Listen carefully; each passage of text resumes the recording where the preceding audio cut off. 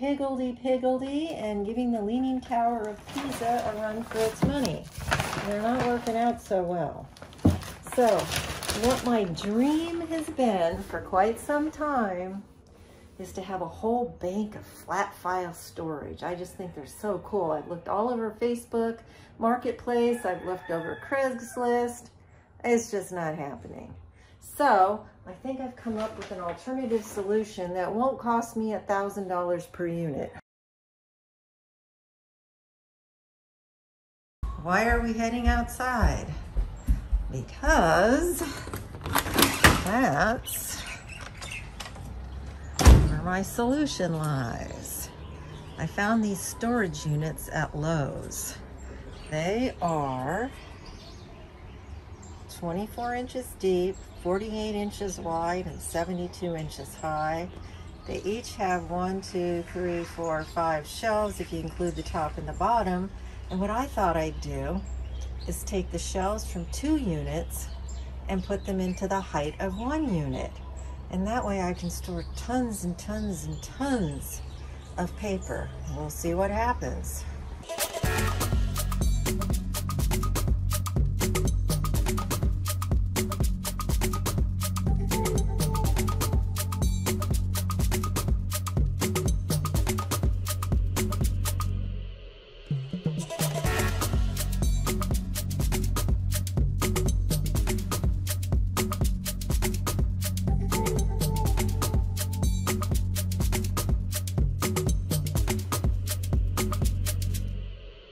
Okay, I got my handy dandy instructions, which are not so handy dandy, so let's see if we can figure this out.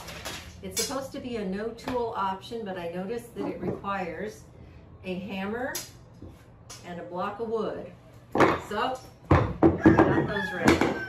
And the first part of the instructions say that we have to get the bottom portion all set up. So the bottom portion requires 4 of these legs, and it's going to require the cross sections, the small section and the 48-inch long section. So we're going to get this all set up and see if we can do it.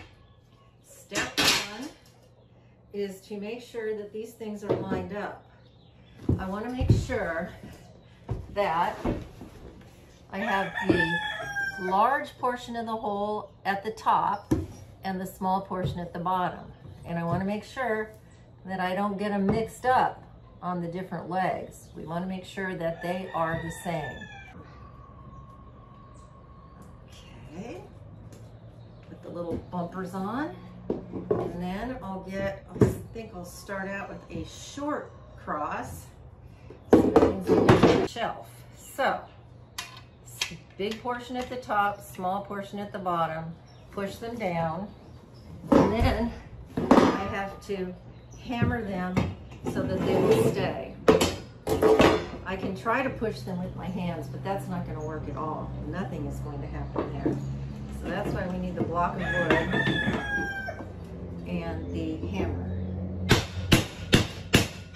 Whoa, that's quite a bit of pressure I had to put on that. And it went almost all the way down to the bottom. I'm going to try and make it go all the way down to the bottom here.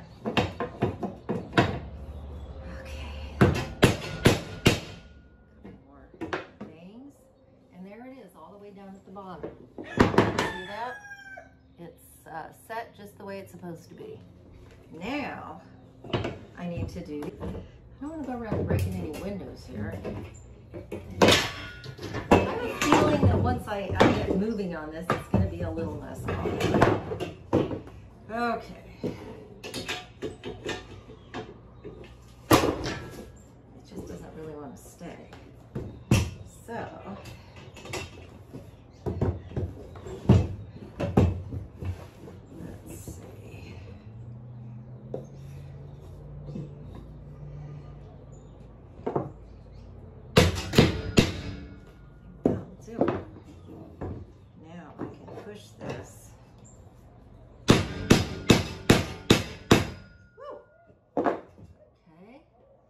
all the way down. One section done. Okay, so now I need to do another section like that right here. Since odd. Why would it go like that? Okay, here we go.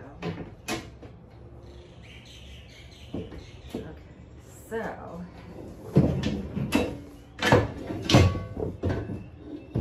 this is awkward.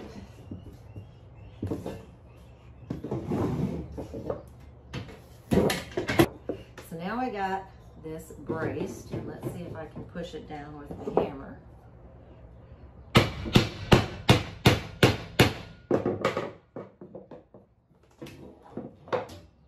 We'll see what we can. We'll give it one more bang. Okay, we got that. Now, I guess I got another one of these to go.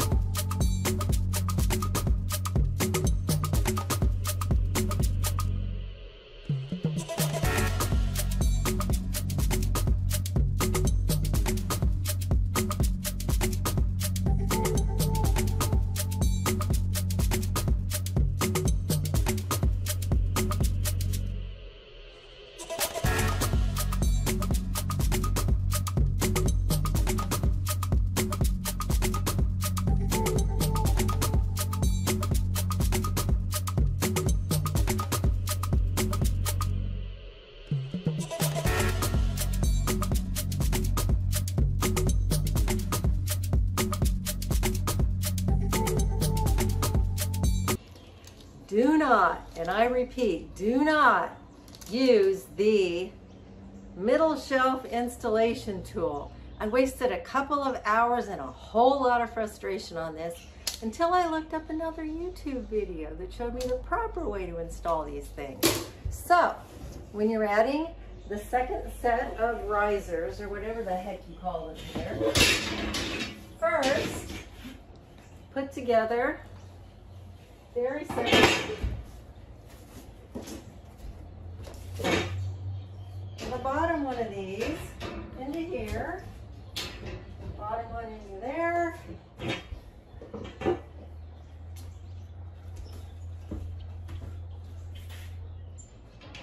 bottom one into here, bottom one into here.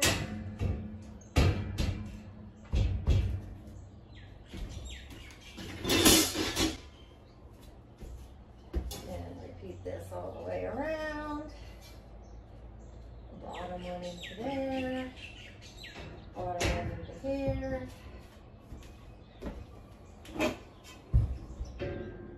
bottom one into here, bottom one into here,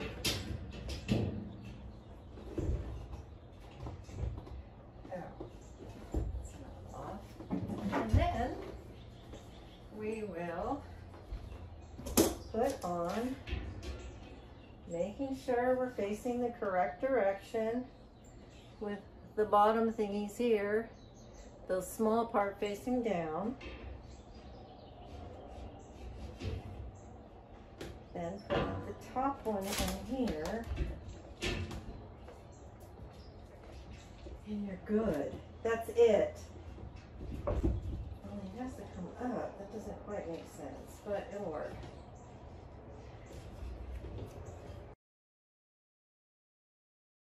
It's supposed to be put in.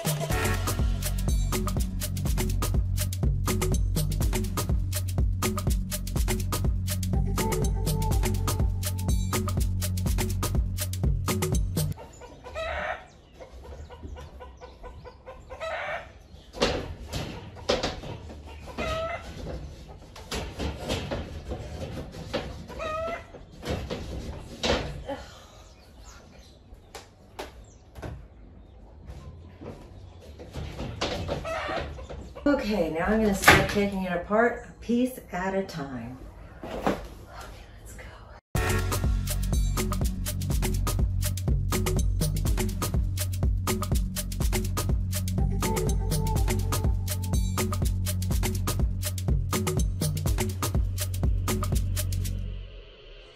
Okay, now it's time to put in the bottom shelf. Bottom shelf, here we come.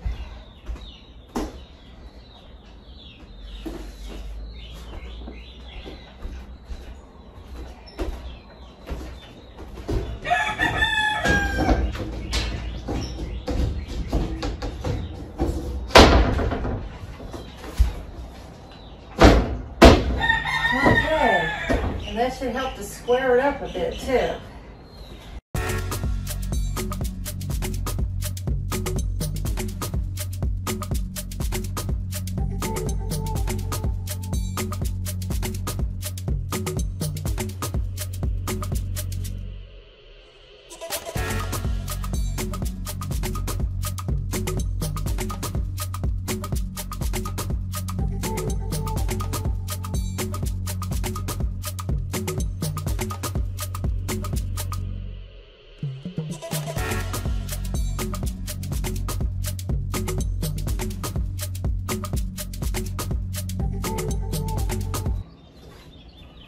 Phew, finally got it finished, so now it's time to see what I can fit in here.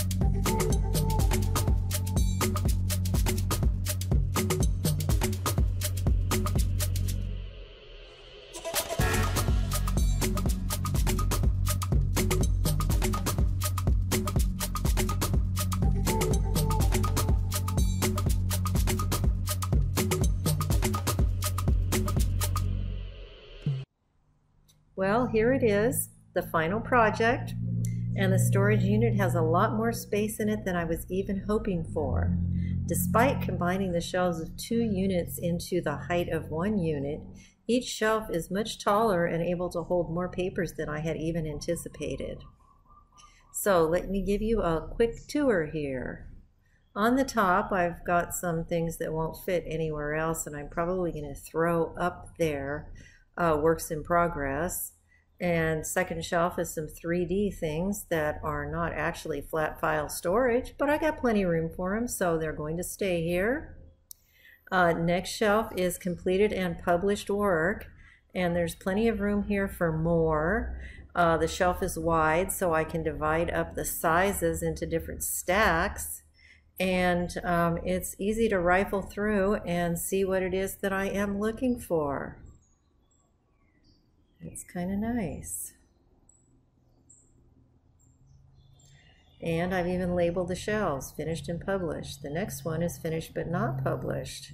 And once again, easy to rifle through the papers and see what I am looking for. And I am able to store them in various sizes. The next shelf is where I'm going to be storing all my paper. And below that is my collage materials shelf. This is my favorite shelf because it's work that didn't quite turn out exactly the way I wanted it to. However, I can incorporate it into future work, and I can just rifle through it here for ideas whenever I am looking for inspiration. Below that, I have some other paper material that I utilize in my artwork, including newsprint. Below that, some mat board frames and some cardboard. And the tissue paper here. The next shelf, I have some printmaking supplies and also some stencils that I've been working on. I've been using a lot of cutout stencils lately, so I'm storing them here. I've got some collage materials for classes I'm working on, and some work in progress, and some spare boards. Lots more room than I had even hoped for. And not to beat a dead horse or anything, but my favorite feature once again is to be able to pull these out and utilize them the way that I would a flat file, and rifle through each and every piece to get some inspiration. It's very much enjoyable for me to do this.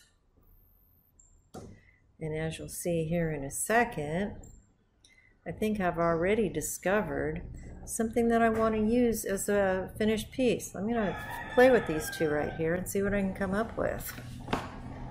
Lots and lots of fun. And now every time I walk by the shelf, I will be able to feel that I have accomplished something.